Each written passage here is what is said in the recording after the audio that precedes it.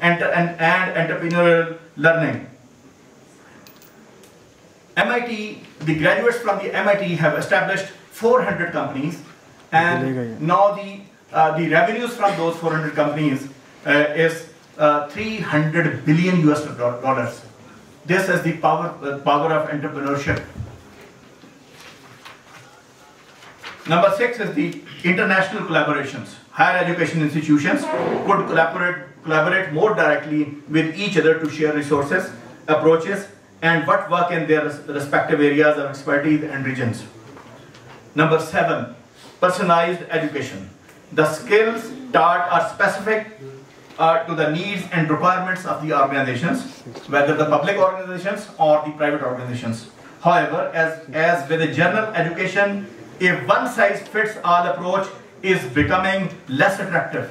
Ensure higher education curricula to be flexible and adaptable to the learning requirements and capabilities of the learning. That means we should enhance the optional subject, so that the student can opt the subjects relevant to his liking or his career planning.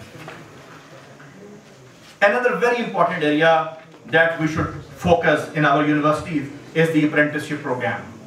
In Europe, apprenticeship is valued as a strong instrument in combating youth unemployment and helping exit the crisis. Internship should be an integral part of all the BS programs. Then number 9 is the global standardization of higher education. Higher education is implemented in different ways across the world, with high-income countries being much further ahead in terms of approach, standards, financing, etc. Low to middle income countries struggle with funding and other issues. Establishing globally recognized transferable learner records and micro-credential standards that enable seamless transfer of skills gained across higher education institutions and employers would create a more flexible and adaptable job market, which would be of great benefit for both employers and employees. This can be achieved by getting accreditation from international certification agencies. Number 10, data becomes the new digital currency.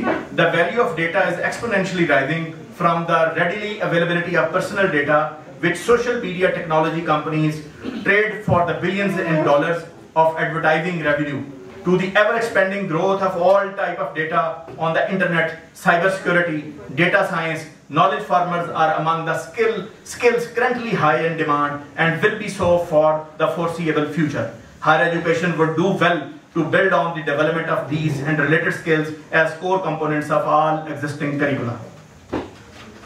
Number 11 is a border-free, frictionless world. The transition to work online has changed the dynamics around the future of work. It is imperative to train learners to work in different global regions, mixing with colleagues from different cultures and learning to deliver work in multicultural environment. E-commerce, freelancing should also be included in the curriculum. Number 12 is the human resource development in mineral processing. In fact, the Pakistan is blessed with the youth and human resource and the natural resources. If we can harness both, the Pakistan can be the wealthiest nation in the world. For instance, Pakistan has a coal having a worth of 30 trillion US dollars.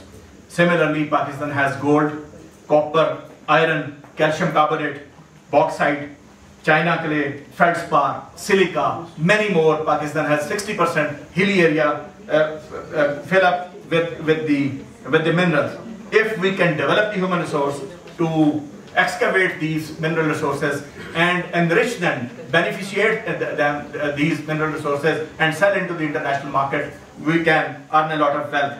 So we should develop the Center of Excellences and degree programs in the mineral processing technology as well. So by tapping the human resource development and the natural resource development, we can overcome our economic problems as well. So these are the references that have been used to prepare this talk. Thank you very much.